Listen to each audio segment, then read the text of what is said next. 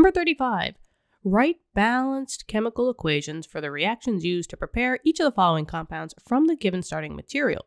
And in some cases, additional reactants may be required. All right, you got it. Let's go for it. So we got letter B here.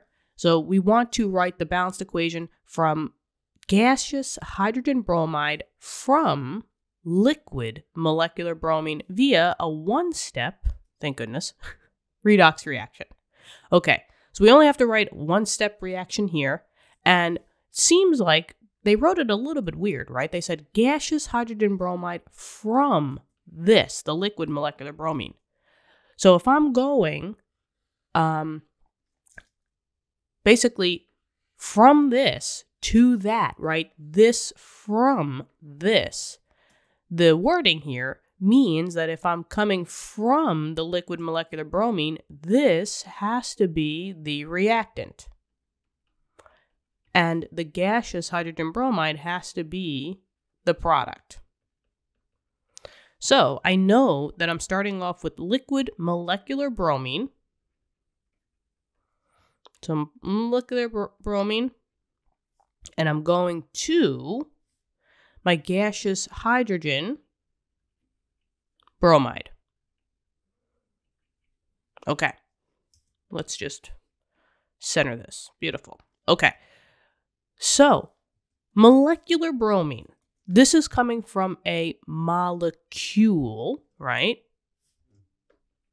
So, they only told us that we're dealing with only one element. It's bromine, right? And bromine on the periodic table is Br. But now you have to say to yourself, okay, well, bromine, when it's a molecule, is it alone or does it need a buddy? Does it need more than one, maybe two? And yeah, it definitely needs a buddy because bromine is one of your diatomics.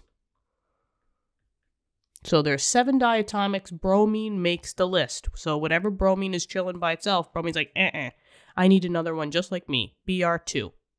And they did tell us that standard state bromine Br2 is a liquid. So we're going to go with that. And now we're going to yield this to our other compound, which is hydrogen bromide. So seems like we got the blueprint to figure out what the compound actually is, hydrogen bromide.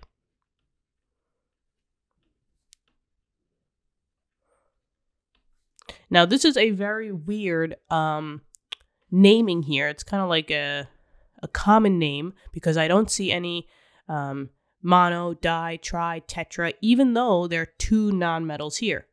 But we can use the charge method as well.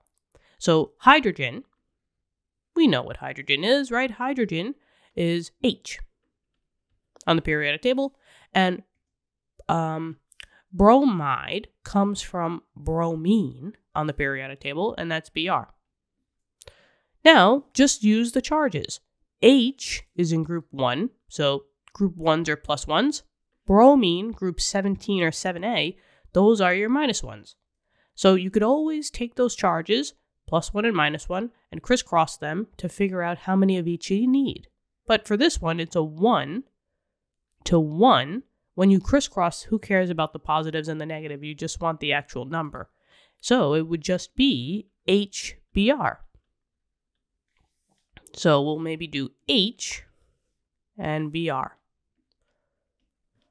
And they said that this was a gas, so I'm going to put this as a gas. Okay. But now, seems like we have a little bit of a problem. Because remember, when you're writing equations, the elements that are on the left-hand side have to equal the elements on the right-hand side. So I got bromine covered. I got bromine for both the left and the right side, but I only have hydrogen on the right side. But that's okay because they did give us a heads up. They said additional reactants may be required, and a reactant is the left side.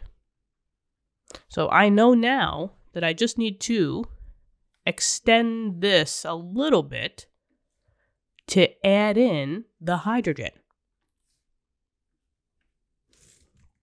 So now I have to do the same thing as I did when I talked about bromine. When hydrogen is by itself, can it truly exist by itself, or does it need a buddy? Is hydrogen a diatomic when it's by itself? And yes, it is. So hydrogen will never just exist as just H when it's neutral. It will be H2. And now, one step further, because this is a diatomic, we have to know the state. And hydrogen, H2, at standard state conditions, since it's so small, is going to act as a gas. And now we have our equation, but it's got to be balanced. Let's see. I have 2 bromines here, but I only got 1 bromine here. So I know I have to add a coefficient in the front here. What would be the number, guys? You got 2 over here. I have 1 here, so I'm going to put a 2. This turns into 2 H's, and that's all good because this is 2 H's. And we are done. Here is the one-stepper for this reaction, and we're done. Whoop, whoop. What do you think? Thank you for viewing the video. I hope this helped you out with balancing. Let me know in the comments. I love talking to you guys. I hope you're having a great day out there. Keep studying hard, and I will talk to you in later lessons. Okay. All right. I'll talk to you soon. Okay, bye-bye.